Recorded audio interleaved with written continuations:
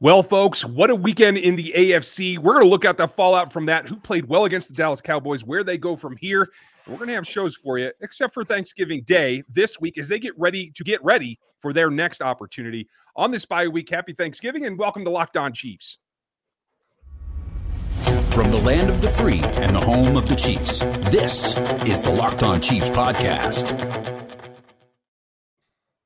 I know it's only Tuesday, but this is going to be our last opportunity for us to record together this week. Matt Derrick will be on the show tomorrow. Mark Schofield will be here on Friday, giving you something new and different as we take a look at where this team is. And where they are is better than they were on Friday, that's for sure.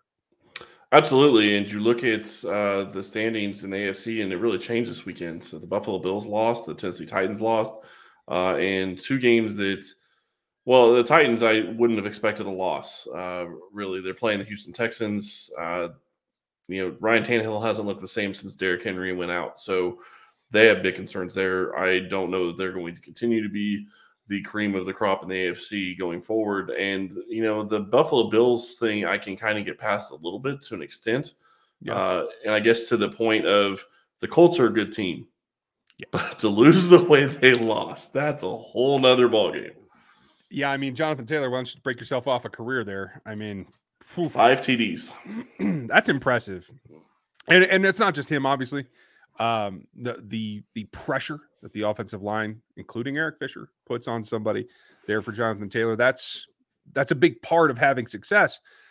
And I'm a little bit envious of the way they put it together. We talk about Chris Ballard every offseason. He does a good job, but I feel like the Colts and the Chiefs are like in this parallel path.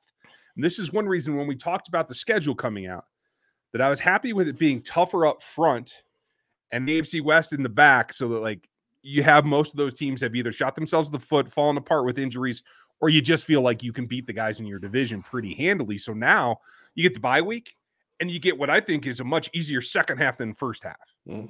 Yeah, and a couple of weeks ago, it didn't look like it was going to be that way, but the Raiders have shot themselves in the foot. They've had some other issues that have been going on.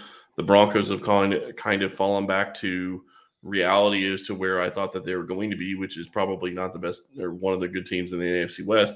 And the Chargers are still doing well. They beat the Pittsburgh Steelers, but the Pittsburgh Steelers haven't been playing well. So that Chargers game, yeah, they won, but I still think that that's something to look at as well and go, well, are they as good as they looked against the Steelers?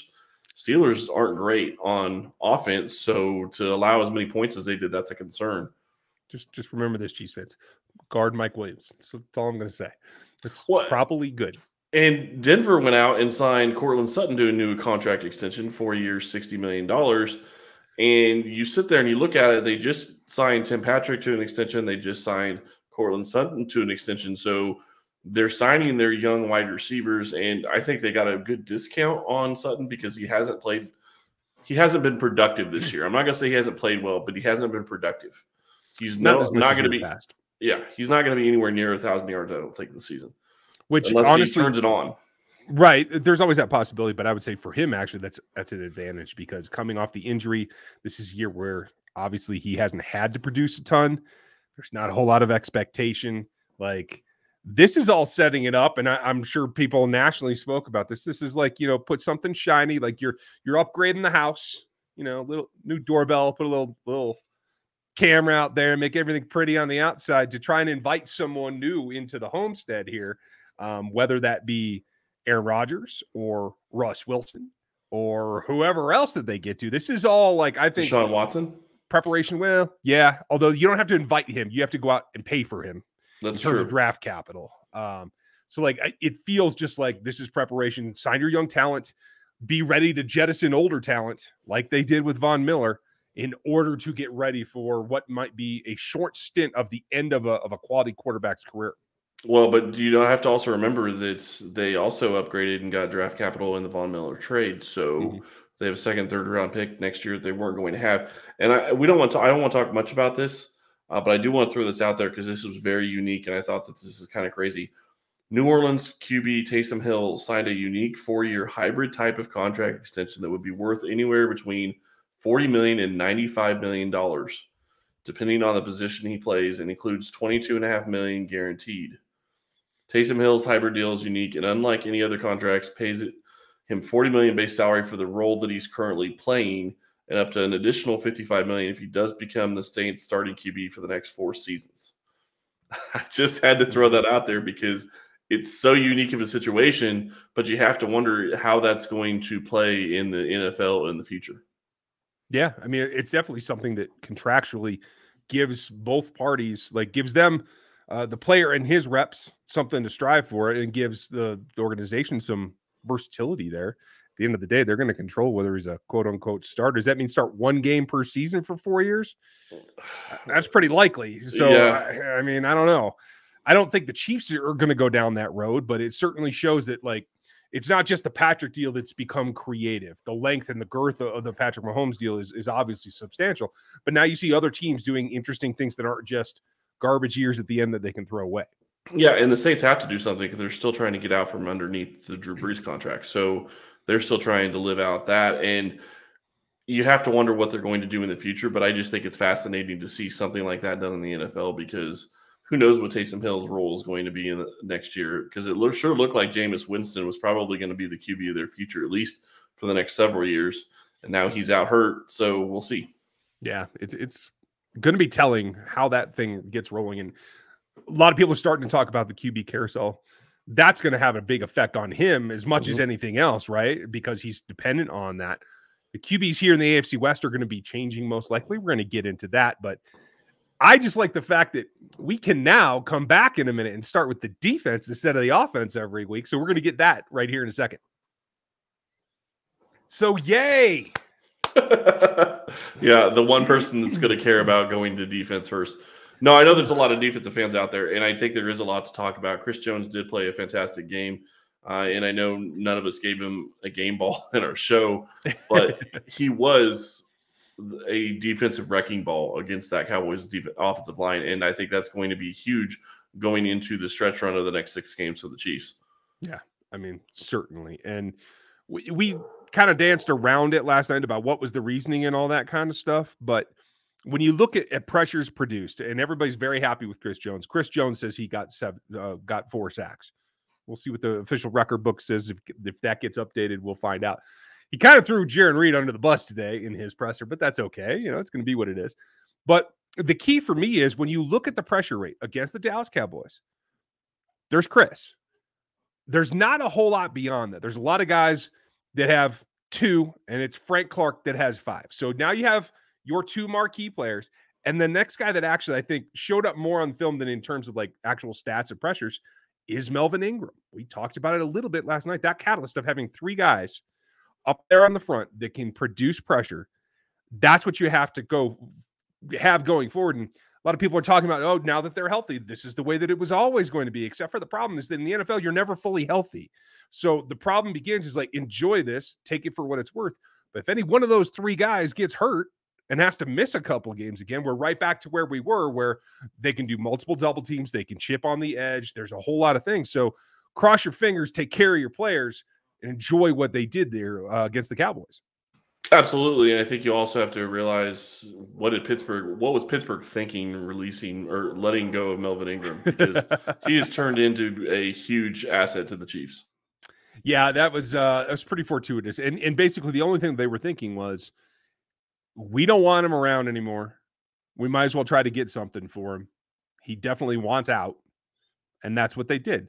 Did they strengthen one of their rivals in the process? Yes. And, you know, it's calculated risk. You never know what's going to happen. But I think the fan base should be happy that he got here eventually. And quite frankly, the money he was asking for is about half of what he got from the Steelers. So even though there is that aspect, they have to pay off a contract they didn't write, it actually is cheaper than what they were offering him in the first place. Yeah, and they're in a situation where he is coming in and he's able to step into a role that Kansas City desperately needed, and he is contributing at a rate that you didn't expect him to do. And if you look at it from the Steelers' perspective, 4 weeks ago, or however long ago when this trade was made, nobody thought Kansas City was going to be sitting here 4 weeks later with 4 straight wins. Right. So, you know, I can understand their perspective of, well, Kansas City's probably lost their season anyway. Who cares? Yeah, possibly. They listened to too many national talking heads, right? That the sky was falling and it's all over, but the shouting, right? Well, guess what? It's not.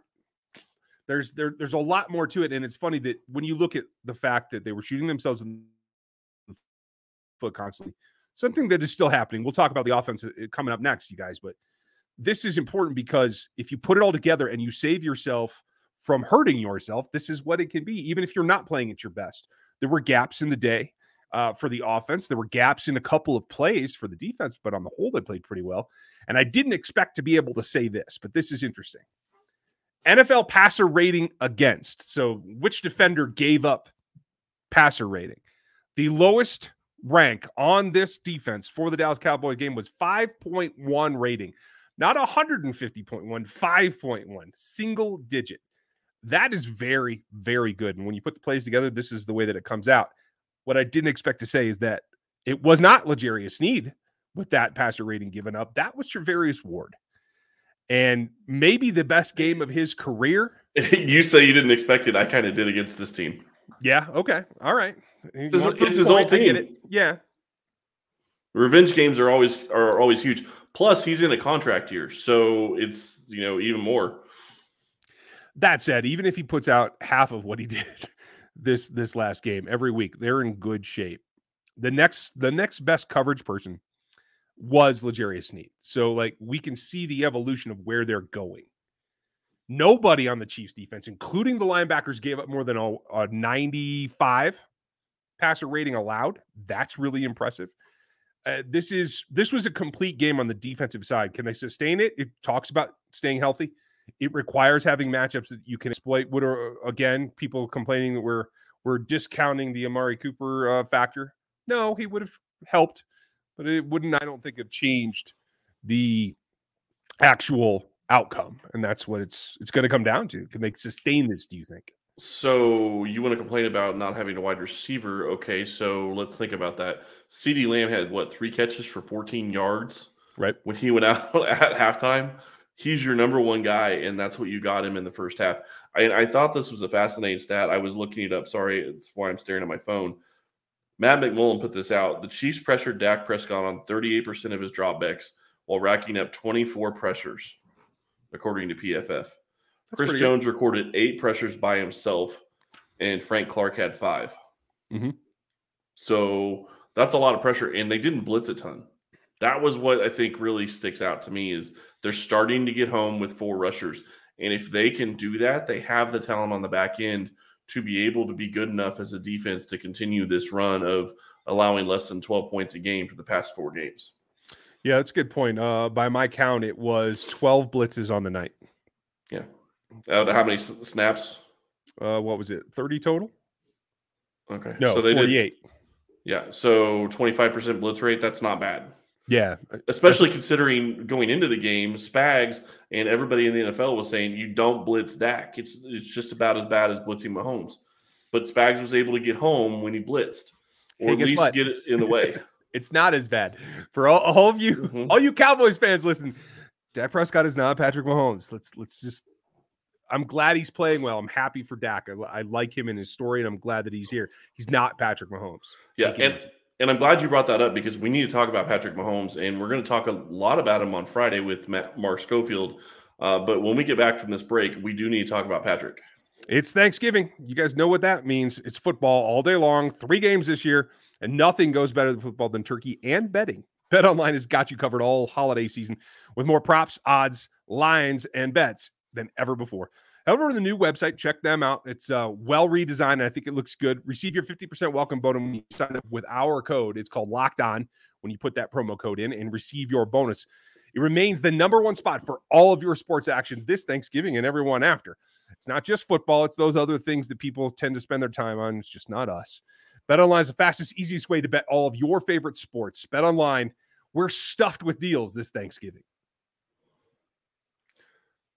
So much to talk about when we talk about the defense, and really the question right now, and if you look at the comments that we had on YouTube and I've just seen on Twitter, a lot of people are starting to question the Chiefs offense, and I get it.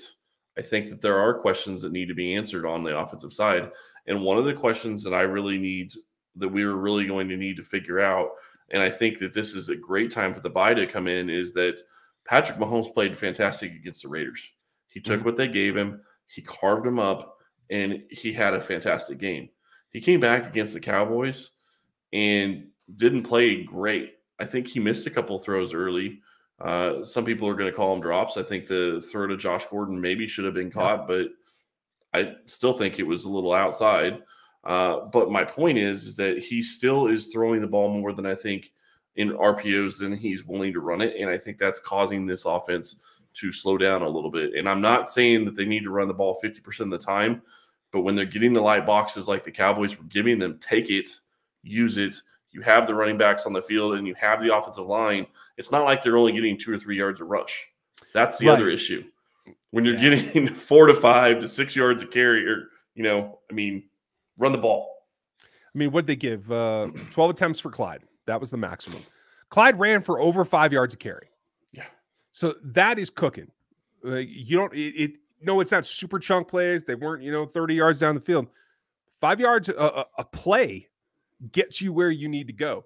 The interesting thing is there were 44 dropbacks. Patrick attempted 37 passes. So that's 7 plays that he dropped back and decided to hand it off. That's not enough. If there were 10 more RPOs called, that's clearly not enough, especially when I think certainly the game before, but even the Dallas game showed you what the run game can do in terms of the physical wear on the defense that I thought set them up for some of their bigger plays as well. It comes back to you have the enemy calling the plays in. You have Andy Reid really setting the overall goals. I question back and forth like who's actually calling each play, but it certainly looked from the broadcast like it was Bieniemy. Yep. So that comes down to Patrick making decisions on the field.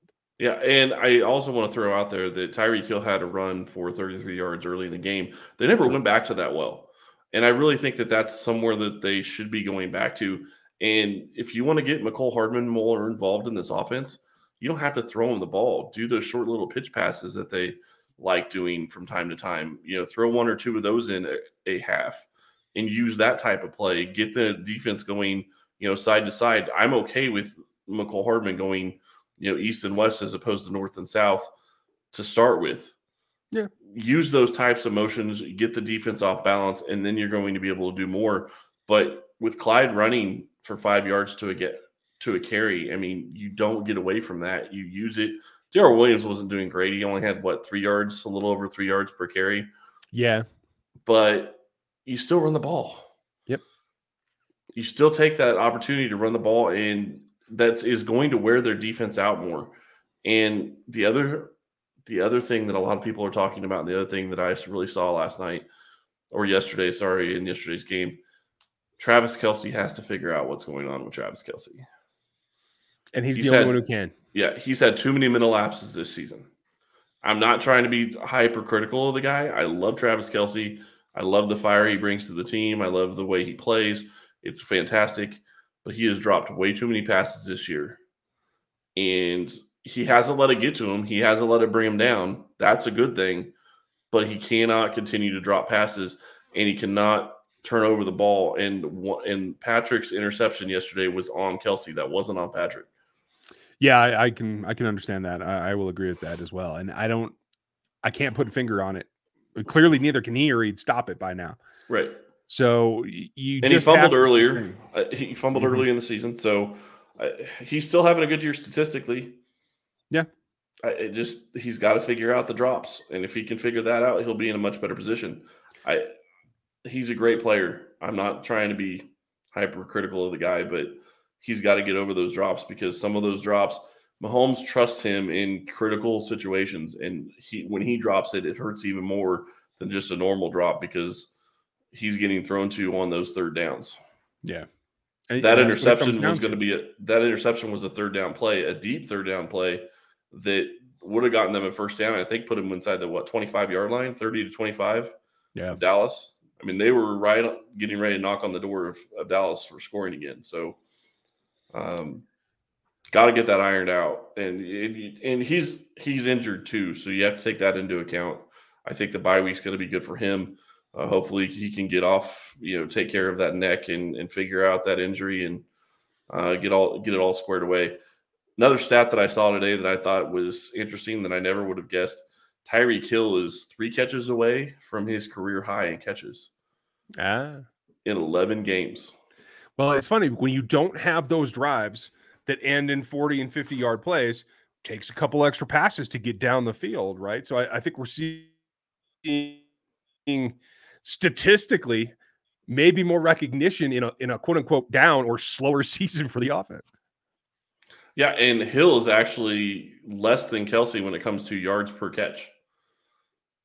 Hill's like 11.2, Kelsey's like 12.3. So that is quite different than it has been in years past. And if they continue to hit the shorter plays, that stat will continue. I still think at some point teams are going to have to give up, and they're going to have to bring a safety down the box, and they're going to have to stop the run. But Kansas City has to make them pay in the running game before they're going to do that. It definitely needs to, and you have to be able to produce that balance. Even if you don't want to use it, you have to threaten with it. And I think that comes along with a couple of other things. One, using your tight ends effectively. We all know that they missed Jody Fortson. I think you made a very valid point on that last night. Blake Bell had one nice catch, had a couple of nice blocks. He ended up his best grade on the day, according to PFF, was his blocking, his pass blocking in particular. Same situation with Noah Gray. So you got to enjoy that aspect of it. I think they went far and away from what they did with Gray the previous week. I was a little surprised by that. One target for 8 yards, but it was the snap count at 18, which is a third reduction over I think it was 28 the week before. That combination of being able to chip, being able to run, those two things interior to the hashes, I think is what's important. And they got to keep that up. And Andy's just got to bite the bullet and stay with it in order to get out of this slump. Yep. I can't disagree with you on that. Now I'm going to throw something out that we hadn't discussed before we started this pod, but I want to get your opinion since this is the only time we're going to talk this week. What are 3 things Kansas City, in your opinion, needs to focus on in this bye week to get better for the stretch run? Because they have 3 AFC West games coming up in the Broncos and then the Raiders and then the Chargers, I believe, before they play Pittsburgh. And then I believe they play the Bengals and then the Broncos again. So what are 3 things that they need to do in order to improve? Despite what we saw from the defense this last game, excuse me, it is to maintain what they did this week in terms of pressuring with 4. I'd like to see them be able to back the blitz off a little bit more. On the offensive side, it's about getting in those weapons that have to be the tertiary receivers. Noah Gray, Josh Gordon, Byron Pringle in particular. Pringle played the most snaps of anyone not named Hill or Kelsey that are pass catchers. That, I think, is a trend that must continue. He's earned it, and I think he's performing better. And then you have... I just want to throw this out there on Pringle because you pointed out that RGR has been in on Pringle, and I have been on Pringle for a very long time. But I have to also say he's earning it not just because of his snaps at wide receiver or not because of what he's producing as a wide receiver, but because of his hustle. He is the reason that didn't go for a possible TD on the interception because it could have. Yeah, it was very much so. And to hear the about face by the national media, they're putting out some of those clips, trying to find anything positive to say that doesn't contradict what they've already said. I think Byron Pringle's he's always been an effort guy. Now the effort's paying off in ways that we do see instead of those things that he's always done in terms of chasing those things down, putting out on special teams. I'm glad to see it for him. I thought Dries Fountain had a couple of nice snaps on special teams as well, in place of Marcus Kemp. We'll see what happens there. The last thing that I think that they have to do is just let Patrick relax. Again, take some of the RPO things out. Let's not make him make decisions. Just let the ball go. Either have a designated progression like a standard pass play as if he were any other quarterback, or run the dang ball and just stop having him to make a decision on every play. I think that's when he's looked his best this season. Yeah, I can't disagree with that. I think that's something actually I said either on YouTube or on Twitter earlier is that one of the things that they need to do is they need to take away some of the RPOs, because if they start doing that and they start just running the ball instead of those RPOs, even half the time running the ball instead of those RPOs, they're going to be much better than what they've been. And so you sit here and you look at what in my 3 things, you have to get Josh Gordon involved. In that Denver game, I will be annoyed if he doesn't get 5 targets. I know he hasn't gotten 5 targets yet in his career in Kansas City, but they have to get him involved. If they don't get him involved, it's not going to matter what the defense continues to do, because they're going to be one-sided when they get to the playoffs, and they're going to lose because of it. That's And fair. I mean, yes, you have Tyreek Hill. Yes, you have Travis Kelce, but you saw last year what happened to this offense when they didn't have that third option. McCole Hardman hasn't stepped up. Demarcus Robinson hasn't stepped up. Did he even have a target yesterday? 25 snaps? I don't think he even had a target. No, he did not register a target. Yeah. And I understand why this team likes him because he does a lot of the small things and he has good moments at times. But you can't continue to have that year to year. I really hope that they look at signing Pringle long term. I'd like to see a 3 or 4 year contract in the offseason. I think they're going to have the money with some other moves that they're going to have to make. But the other thing that they need to do is they really need to look at their defense. And I think there's still places they can improve. Hopefully, Fitton is going to be healthy. We don't know right now. We haven't gotten any notifications on that. We will hopefully find out. Ryan will hopefully find out talking to Matt tomorrow about that. Mm-hmm.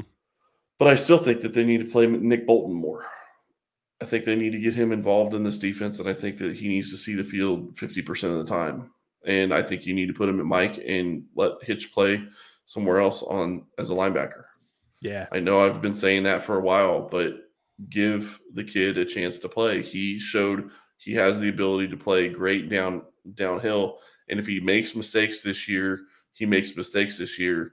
Hitchens is still making some of the mistakes that Bolton would make, and he knows the defense, and he's the leader of this defense. So you have to make a move, in my opinion, at that spot.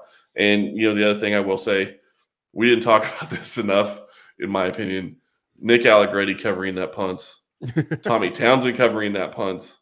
Dave Tobe is bringing some stuff out that we haven't seen, and I'm just loving it because he is showing how good of a coach he really is.